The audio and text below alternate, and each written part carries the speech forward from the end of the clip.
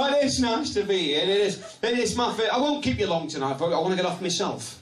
My wife's got laryngitis and I don't want to miss a bleeding minute of it, but it is. I mean, let me tell you a little bit of something about myself. My name's Vic Martin, and of course that's my stage name.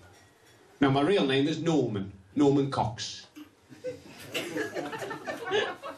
So, all right, you're laughing. I grew up with the name. Bit worried about my wife. She's named Fonda. Right, now we'll crack on.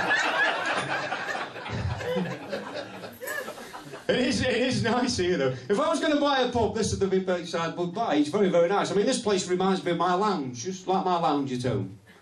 And I haven't decorated for 15 years either.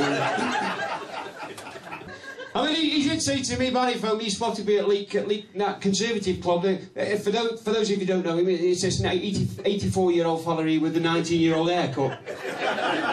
He looks like Liam Gallagher on drugs, look at him. He says, it's nice up your old rocking. He says, they've got a lovely pair of curtains behind where you perform. Last time I saw a pair of curtains like that, they opened and closed them and never saw me granddad again. But it is nice up here, it is. I mean, it's a lovely little village, isn't it? I'd love to live here, I really would. One Father's Day card would cover half the village up here, it's fantastic. I didn't know where the place was, and one of the easiest things to do in life is ask directions. Oh, not me. I always find the village idiot. I was on it. What are you laughing at? You look familiar. Right. I was driving up here and we took a wrong turn at the end and I couldn't find a place and I thought I'll ask somebody. And just so happens there was a young lad walking up the street and I wound my window down and I said, excuse me fella. I said, how'd you get to the ye old rockin'?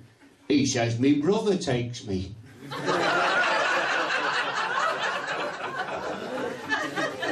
I always find them. I've been decorating all day. My missus had me decorating all day. I mean, my real job, I'm a fireman by trade, and I had a day off today. I was decorating and I was covered in paint. I thought, well, I can't turn up at the old Rock Inn covered in paint.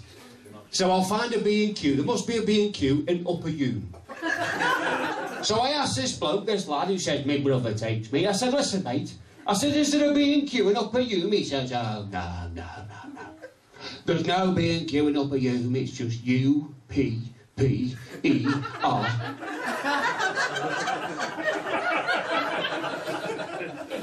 He says, you mean Buxton? I said, do I mean Buxton? I said, where's the queue in Buxton? He said, there's always a queue in Buxton.